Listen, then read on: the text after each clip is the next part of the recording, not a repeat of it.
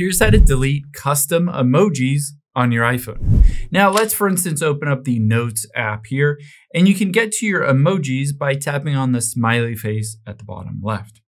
Now, once you're in here, it usually defaults at the bottom left. You can see that little clock icon. These are recent emojis that you've used. So you can see I have some custom ones here. For instance, this one with me with a little Santa hat on it. If I wanted to delete any of these, I need to swipe to the right.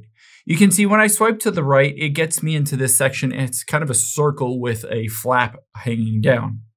Now you'll be able to see these are my custom emojis, and at the very bottom right is that same icon. It's kind of a semicircle with the flap hanging down.